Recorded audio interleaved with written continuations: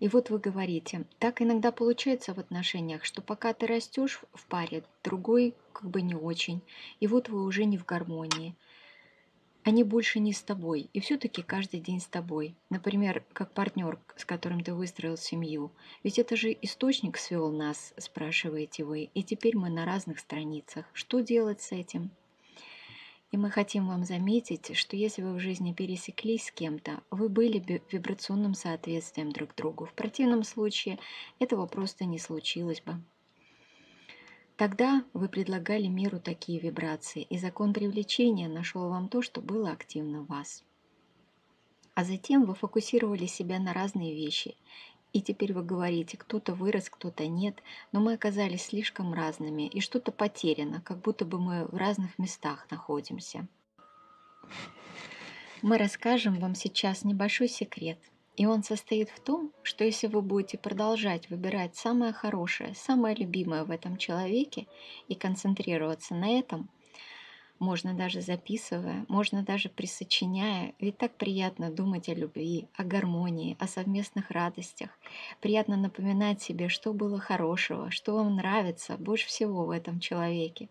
Приятно расслабиться перед сном, вспоминая хорошее, и заполнить весь этот флакон, который вы отвели для этого человека, приятными вам течениями, активировать то, что вам нравится, чтобы все это занимало большую часть в вашей осведомленности об этом человеке.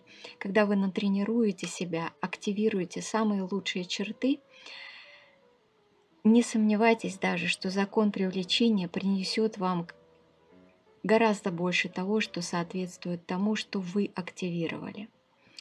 Когда вы просто берете человека, все его характеристики и наблюдаете его во всей этой полноте, во всей красе, так сказать, даже если вам что-то не нравится или не нужно, таким образом вы все это и держите близко к себе. И закон привлечения дает вам возможность иметь опыт со всем, включая ненужное и неприятное вам. Но если вы приучите себя быть избирательным и намеренно просеивать и мир, и даже человека, намеренно выбирать, на что вам смотреть, а что отпускать, что находить в этом человеке, что любить, что вам нравится больше всего, тогда происходит следующее. Именно эти вещи, именно эти характеристики, эти черты и начинают все больше проявляться. А неактивное начинает спадать, выцветать и отходить от вас. Где ваше внимание, то вы активируете. Когда вы очень классно себя натренируете, мастерски и красиво сможете описать, как вам нравится этот человек, какой он хороший, какой он обаятельный, какой он классный, какой он благородный, как вам нравится вот эта черта и другая. И тот человек действительно на самом деле не является вам вибрационным соответствием, он покинет ваш опыт. Но тот, который ближе к тому, как вы себя ощущаете и чего вы ожидаете от другого, он притянется в вашу жизнь. Это то, что не должно вас даже заботить. Не надо этим управлять и заниматься микроменеджментом, и даже страдать ваш выбор. Закон Вселенной сам позаботится об этом. Главное, ваша работа – держать активным то, что вам нравится. Подмечайте, что вы любите. И на самом деле иногда расставания бывают логичными и естественными. Но если ваши отношения из одних перетекают в другие, и в третьи, в четвертые, а по сути остаются теми же неудовлетворяющими вас, то вам есть о чем подумать.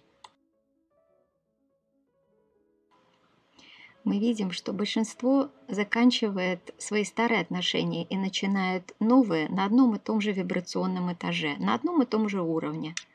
То есть они меняют людей, но все остается то же самое, без существенных сдвигов, без перемен. Происходит так. Люди идут по жизни, стукаются лбами друг от друга, им надоедает, но вместо внутренней работы и подъема, выращивания способности видеть другого глазами существа, они предпочитают какие-то действия, предпочитают контроль, предпочитают изменять другого, предпочитают усилия, видимые изменения, или расстаться, или разрубить, или сделать операцию, то есть предпринять какие-то действия без очищения своих вибраций, то есть без нового понимания, без новых эмоций, связанных с этим, без новых ощущений.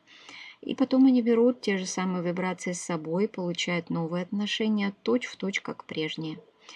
Либо бывает следующее. Люди не предпринимают ничего, никаких действий, просто смиряются и бесконечно терпят.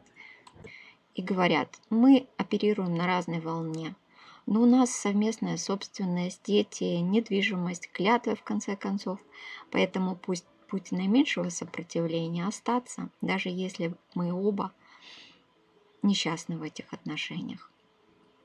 А мы вам скажем, какой бы путь вы ни выбрали, путь наименьшего сопротивления всегда сонастроить себя сначала со своим существом, с самим собой, с тем, кто вы есть на самом деле, то есть привести себя в состояние хорошего настроения, доброты и интереса. И когда вы побудете в этом состоянии некоторое время, закон привлечения доставит вам чудесные отношения. Но так много людей не хотят возиться даже с этим и вникать. Неинтересно. Судя по фильмам, большинство на этой планете предпочитает наблюдать то, что у них происходит перед носом, и жаловаться. Однако, если вам интересно, и вы найдете время почистить свои вибрации, что значит увидеть человека чистым перед вами, увидеть его так, как его видит ангел, так как видит его ваше существо, если вы сможете найти хорошее в нем, абсолютно все и каждое отношение улучшится в вашей жизни, даже если вы почистите хотя бы одного. Если же у вас есть один легкий и хороший, кого любить, перенесите то, что вы поняли, и на других. И в той степени, в какой вы уделите другому свое внимание, в какой степени вы найдете, что сказать хорошего о нем, в той же степени закон привлечения найдет что-то общее для вас поиграть, приятно провести время. И вообще у вас будет основа, чтобы быть вместе и понимать друг друга.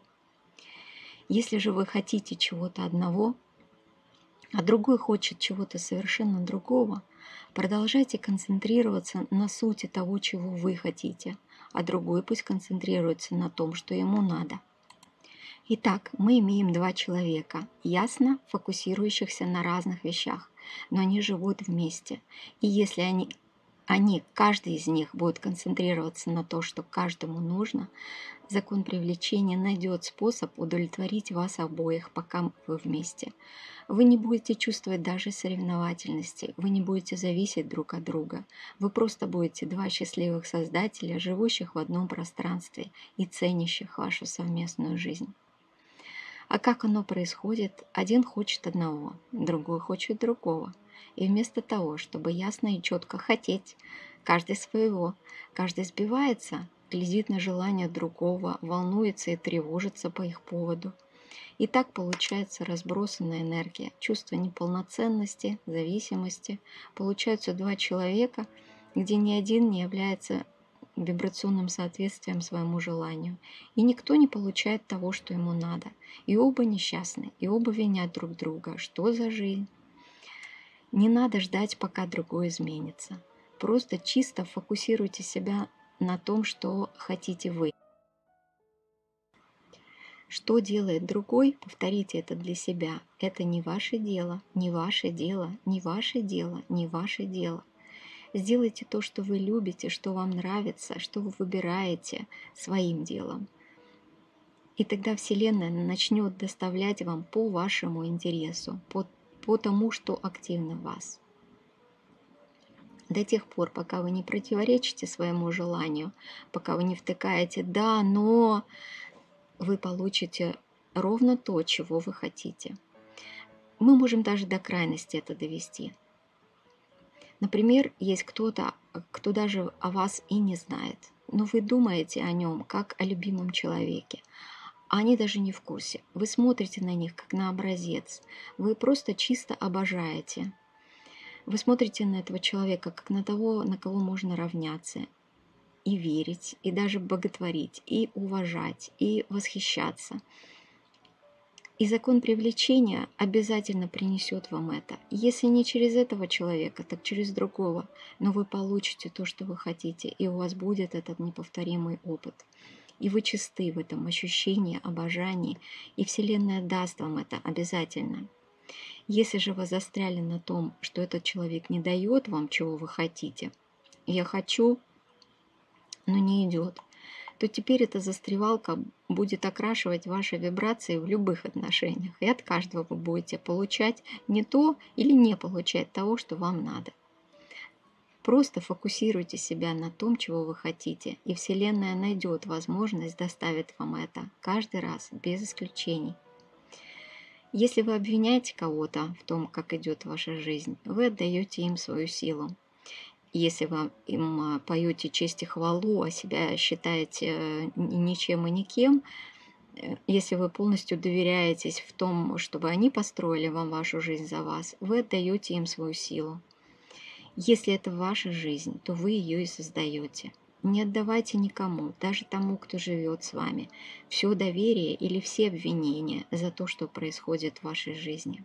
Вы сами заслуживаете всей чести и всего доверия к себе, на какое вы только способны. Ну или обвинений, смотря что вы предпишете сами себе. Потому что другой живет свою собственную жизнь, даже если он живет ее с вами.